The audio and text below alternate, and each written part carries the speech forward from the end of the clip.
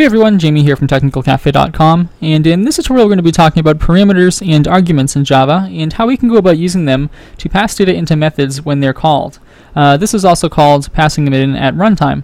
So what we have here is a bankaccount.java class similar to what we had in the last class, where we have a string variable called account holder set equal to my name here, and then we have a double variable called balance, which is set equal to 250, which represents $250 stored in a bank account. Coming over here, we have the main.java class, which just has the main method in it, and within the main method here, we've just instantiated an object of the aforementioned bank account class. So there's nothing, we haven't done anything in here really except instantiate that object, and in here we haven't done anything other than declare these and define these variables. Let's go ahead and just make a quick method that creates a welcome message and prints the user's name to the screen. We're not going to be using parameters for this method, so we'll just say string welcome MSG, and we're going to leave the parameter list blank and come down to a body here. And we're just going to return a string. We'll say welcome, and then we'll concatenate on the account holder variable up here. So account holder. And this might be useful for when the user logs into their account or something like that. And we'll come over to the main.java class and simply print that out. So system.out.println.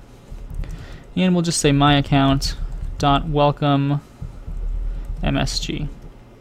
And let's come over here and terminate that line there. And we'll come over here and compile and run, and we'll see what comes down in the console.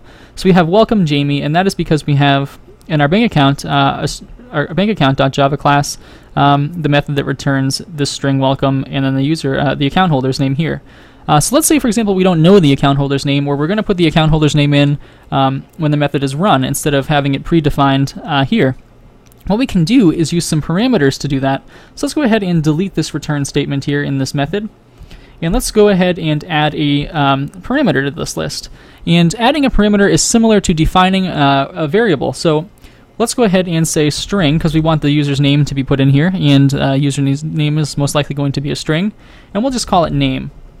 So now we have a parameter here called string. It's called name, and it's of type string. And let's go ahead and just say return welcome, just like last time. And we'll concatenate on this here, this parameter name. And when we're using a parameter, one thing you have to think about is that this string here called name is only accessible within the body of this welcome message method. If we tried to use it outside the method, it wouldn't work. And that's just because the scope of this parameter is only within the method itself. So let's go ahead and jump over here to the main.java class. And now that we have a parameter, what we have to do to tell the method that we want to put something into it is put it in within the parameter brackets or parentheses over here. So let's put in a name. Let's say Brian, for example. And because we're using a string, we have to put the quotation marks on either side of it.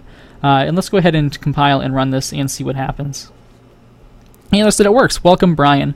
So what we did was we passed in the string Brian to our method over here, which took in a string which we called name, and then we just put the name here in our return statement.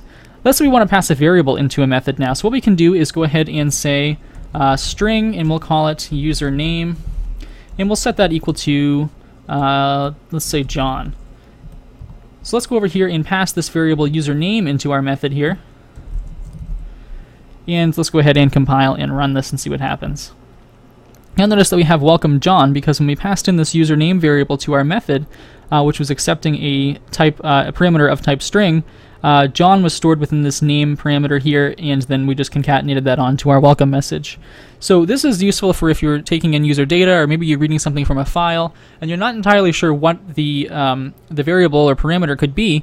You just pass it right in, and the method just takes care of the rest. And this also works with numbers if you wanted to update the balance.